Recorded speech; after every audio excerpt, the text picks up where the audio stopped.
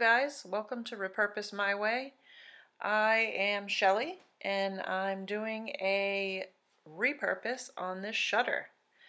I got this shutter off the side of the road. Somebody had it out there for free, so I thought it would be great to pick up and do a little something different with it.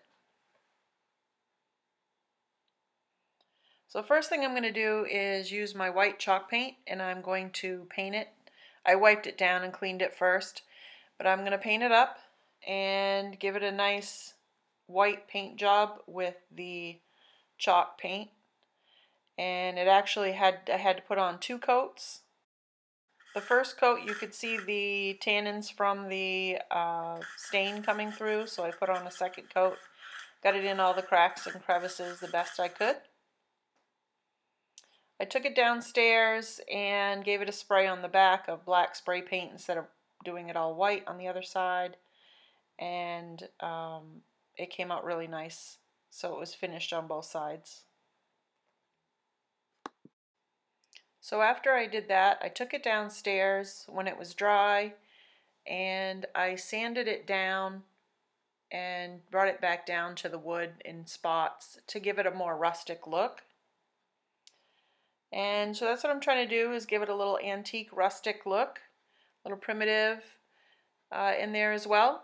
So this is my Waverly wax that I have, that I got from Walmart, I believe. And I am putting it on all over. As you can see, it's distressed with my sander. And I'm just trying to get that wax to sit in some of the crevices and in the spots where I went down to the bare wood.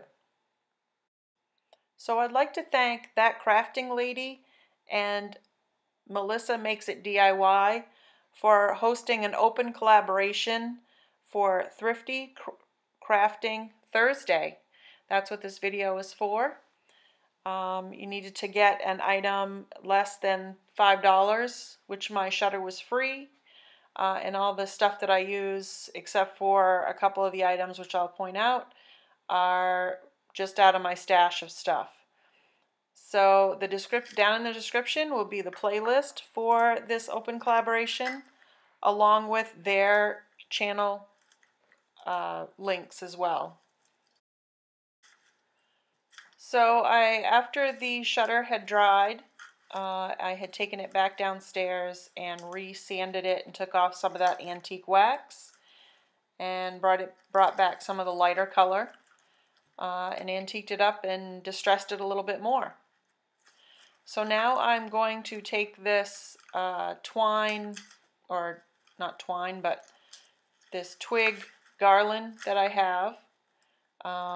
I think it's like willow garland maybe, and just something that I had kicking around for quite a while, and I decided to make a little wreath with it in the middle of my shutter, and I had to break some pieces off and kind of intertwine them together. So I set it on the middle of the shutter and used my hot glue and put a ton of hot glue on the middle of that to hold that down, because it just didn't want to cooperate. And I held that down until it was nice and dry, and it would stay when I let it go. It was really giving me kind of a hard time there for a while, but I got it to stay. It's going to hang on the wall, so I wanted to make sure that it was going to hang and not fall off. So the next thing I did was get my moss out, and I'm going to make kind of a nest in the middle of this wreath with this moss that I have. And I'm just going to stick it in there, glue it nice and a lot so that it will stay. And just stick it in the middle and kind of fluff it out and push it in and make it look kind of like a little nest, really. Looks like a little bird's nest. Push it down, and it's just a bunch of tweaking and trimming and getting all the little pieces off so that I can see what it's going to look like. I think it's starting to look really cute. I'm excited to see the finished product.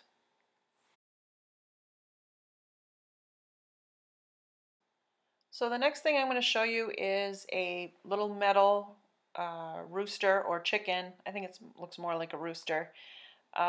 Christmas ornament that I got from Tractor Supply.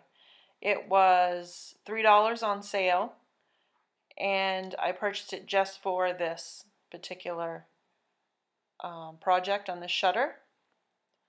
So I'm going to glue him right to the middle of the little nest that I made. And I'm also putting moss around the outside of the wreath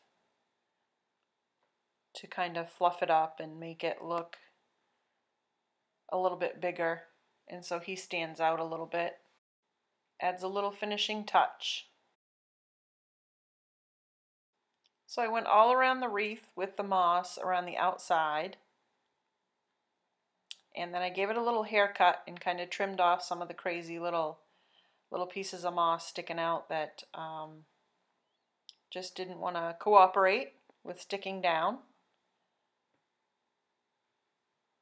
And then I'm going to put my little rooster on. I'm going to glue him down really good so that he'll stay. Again, I'm going to hang him on the wall, so I want to make sure that nothing falls off it. I want to make sure the moss is stuck down really well, the wreath is stuck down really well, the rooster is on really well, and make sure that they're nice and secure. So I'm just holding down to make sure that it stays. And then I'm just taking some of the sticks that fell out of the wreath that I made, because as you bend it, it kind of pieces break off. And I just thought it would be fun to stick them in and just kind of give them a random look of sticking them in and having them stick out. And then I have some of these pip berries. I have a ton of these.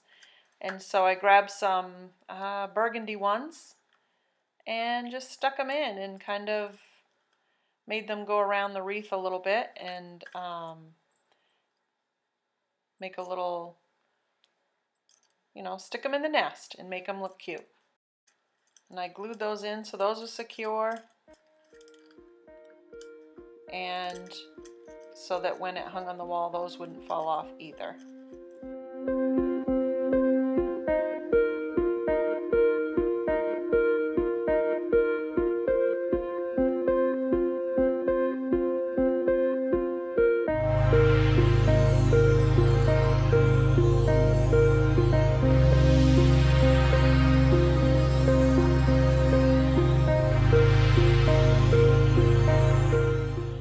So now, so that I've got those all zhuzhed in there just right, I have a Bless Our Home sign. This was the other thing that I had purchased, not really for this project, but it's something that I had just in case I did something like this.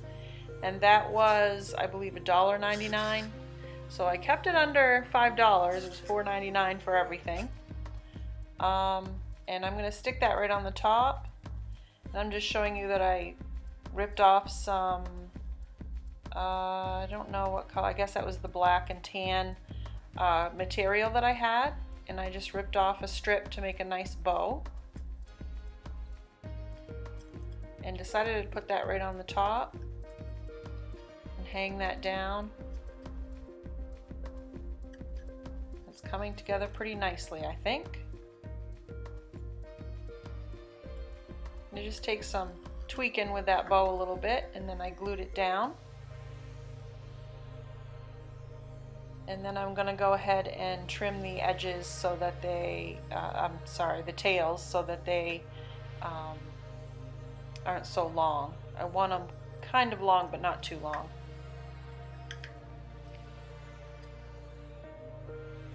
So just cut them off at an angle.